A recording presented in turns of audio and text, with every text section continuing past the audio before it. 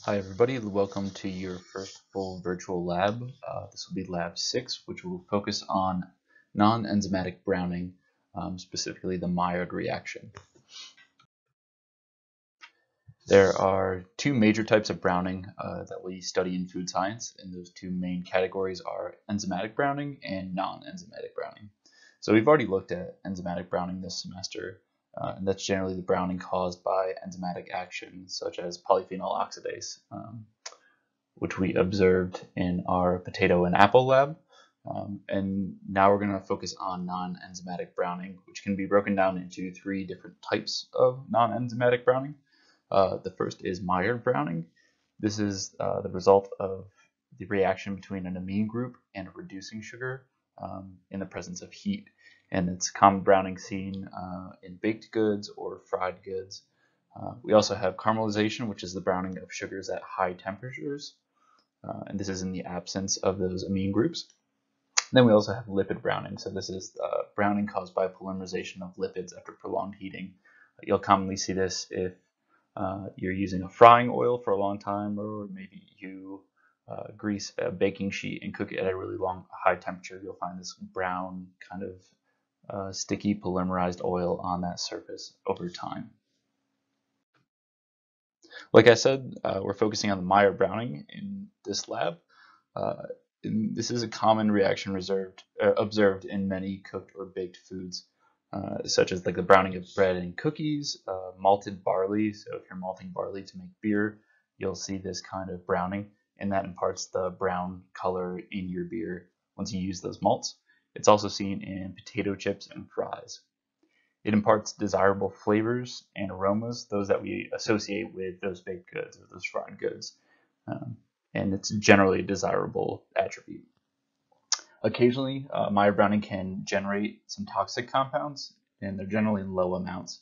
One notable toxin is acrylamide. You might have heard of this. This occurs when asparagine is the amino acid that reacts with a reducing sugar, and this is a pretty potent neurotoxin and is actually found in a lot of fried foods, especially things like potato chips and fries, but it's in incredibly low levels to the point where you would die from the amount of potato chips or fries you'd have to eat before you'd be exposed to those toxic levels. But it's still kind of interesting to know that, because a lot of people will say that, oh, these toxins are produced in these foods, but they don't even approach the levels to cause that acute toxicity. Here we have the reaction, just a general reaction of this reaction between reducing sugar and amine that causes our brown products, as well as Strecker aldehydes, which are associated with the aromas in Maillard browning.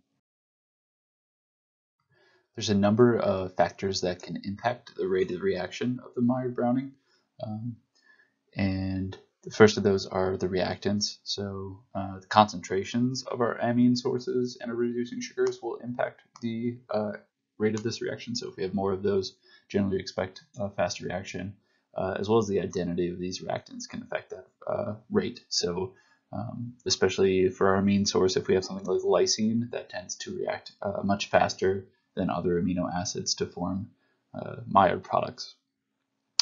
Temperature impacts Maillard browning, so generally the lower temperature we have, the slower this reaction progresses. pH is also an impact, is also a factor that impacts Maillard browning. So generally the higher the pH, the more browning that occurs, or the faster that browning occurs, with optimum pHs ranging from 8 to 10. When we have something like sucrose, as I said, we need to have that acid hydrolysis of sucrose in order to get our reducing sugars. So in that case, adding some acid actually increases the rate of acid hydrolysis, which may lead to an appearance of faster browning, and that's just because we have to go through that extra step of acid hydrolysis to get our fructose and our glucose, which are reducing sugars. So in that case, a slightly more acidic environment may lead to faster Maillard browning. But in general, if we have reducing sugars and amine groups already present, a higher pH leads to faster browning. Lastly, sulfite can inhibit the formation of our brown colors. What happens is it's a nucleophilic attack of our aldehyde and are reducing sugar. So you can see it in this reaction here. Once that a nucleophilic attack happens at the aldehyde spot, we can no longer continue down our reaction to form our brown products and our structure aldehydes that inhibits our Maillard browning.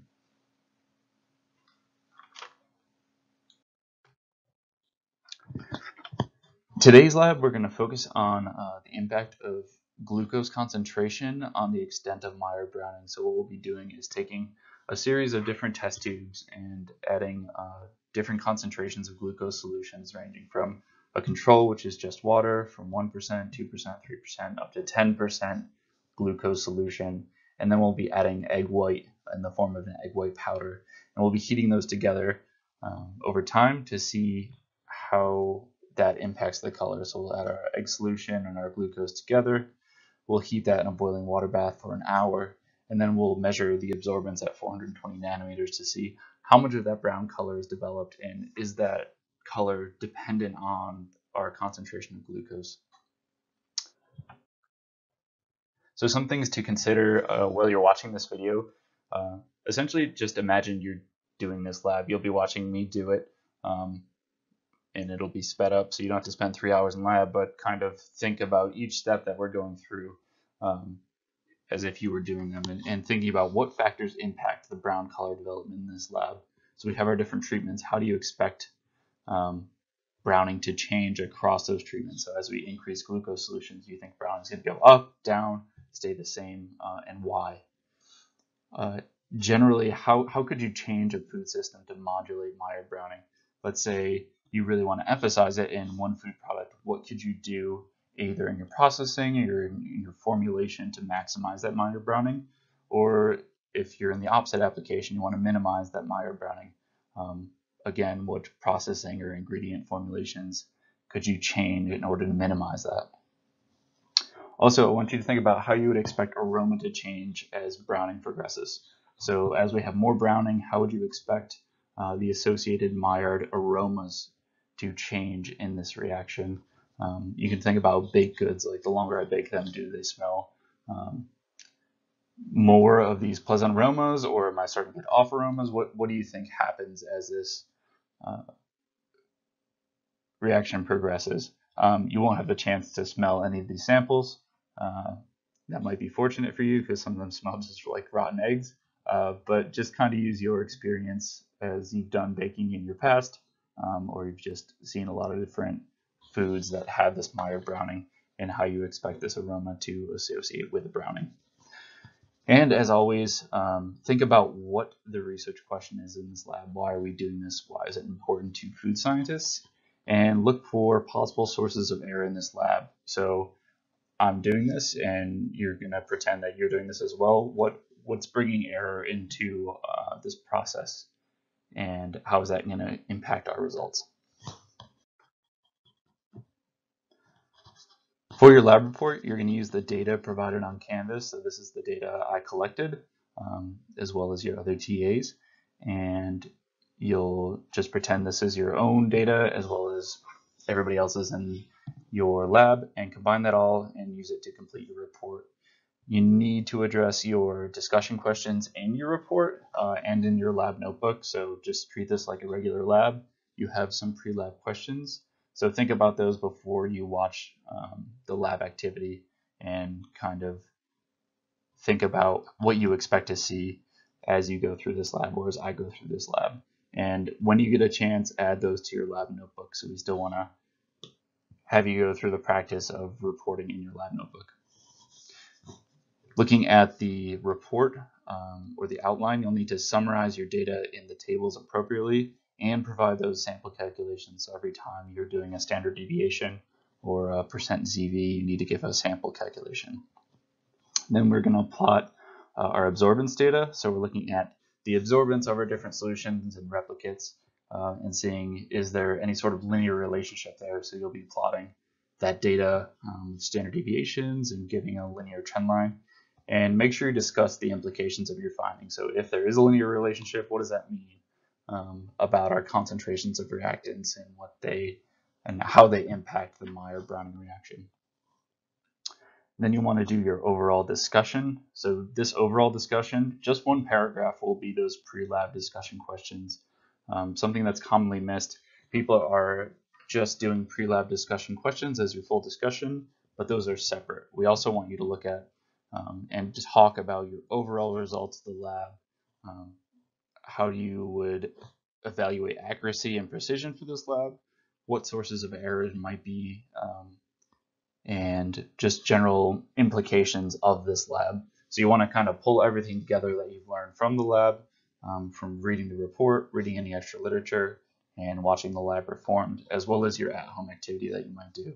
And then you want to answer the questions that are in the handout.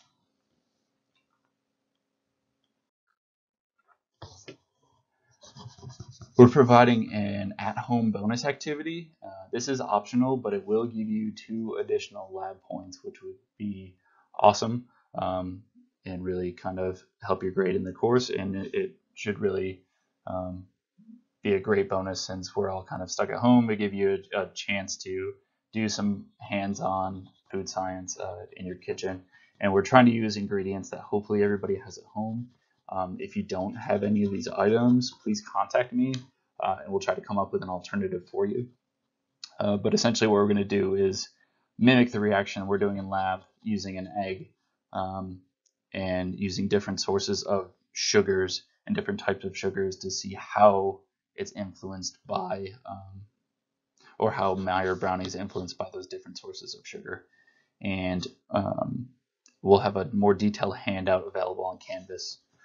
Again, contact me if you have questions regarding that, and that'll be due at the same time as your lab report. So make sure you treat this like a lab activity, that you're taking notes as you would during lab. We ask that you take a high quality photo of your results. So most people's phone cameras should be good enough to take a high quality photo. We just want to be able to see the differences in browning in your experiment.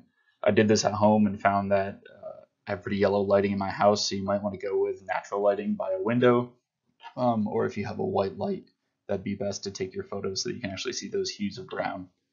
That'll be worth half of a point, and then we provided you with 3 corresponding discussion questions with that activity, so answer those in pretty good detail, and those are worth half a point each, so that'll give you a total of 2 bonus points. Again, this is an optional activity, and if you have any difficulties completing this or you don't have any of the resources, we don't necessarily want you to go out to the store because we want to maintain the social isolation. So just contact us and we'll see if we can come up with an alternative with something you do have at home. And like I said, do it at the same time as your lab report, and just contact me with any questions. Dr. Hopper has created some groups on Canvas for you to complete your pre and post lab discussion questions in groups. So be sure to consider what we've talked about in this introduction and then what you see in the lab to answer those questions with your group, and be sure to include your answers in your lab reports. Now we're going to get into the lab, so I'll be narrating over the lab as I go. Everything's a little bit sped up, so you don't have to sit and watch me do the lab for 3 hours, but feel free to re-watch it and catch any parts that you maybe missed the first time around. Our first step in the lab is to prepare all of our sample tubes. So we're going to label 3 for each of our different treatments. We have C for our control, our 3 different reps. Then we have samples for 1, 2, 3, 6, and 10% glucose, and those will be labeled appropriately with 1, 2, 3, 6, and 10%. Each of these different tubes contains 200 plus or minus 10 milligrams of egg white powder, and that'll be the source of our amine groups in this lab. Our next step is to add 9 mils of all our solutions to our egg white powders. So we're going to use 9 mils of distilled water for our control, and then 9 mils of each of the prepared glucose solutions, so the 1 through 10% glucose solutions. And note that those are weight for volume, so a 1% glucose solution would be 1 gram of glucose powder for every 100 mils of water. And then we're filling up 3 replicates for each different concentration.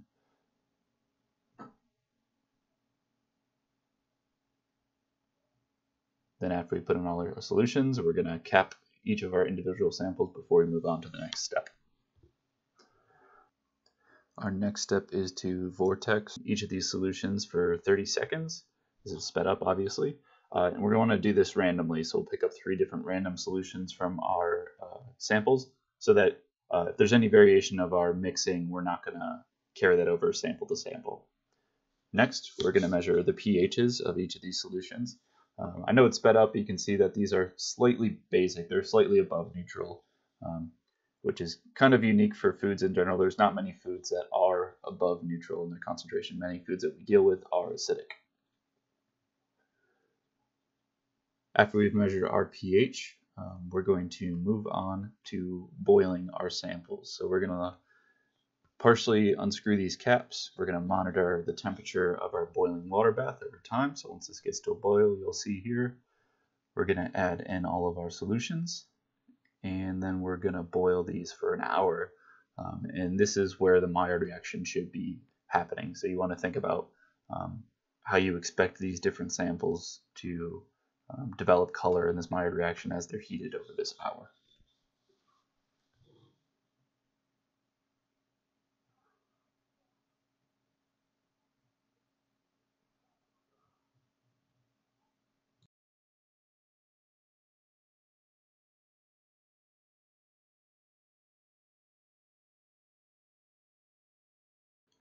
After our samples finish boiling, we remove them from the heat and place them into a prepared ice bucket.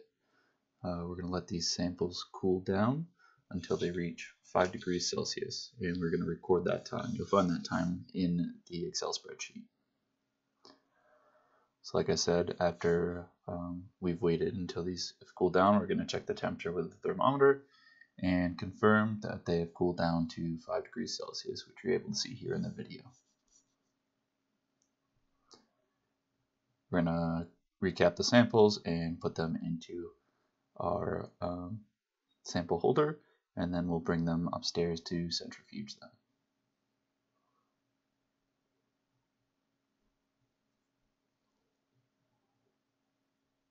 Okay, once we load them into our centrifuge, we're going to spin them down at 4,000 RPM for 10 minutes, which you can see here. The reason we're doing this is to separate any of the denatured protein that's in solution from our solution so that we can just get a transparent water solution or glucose solution with the brown pigments in it that we can measure instead of measuring the turbidity of a denatured sample. And then finally, we're going to measure the absorbance at 420 nanometers of all 18 of our samples, and we'll record that in our lab notebook. And you can find all of this data on Canvas under this lab module in the Excel spreadsheet.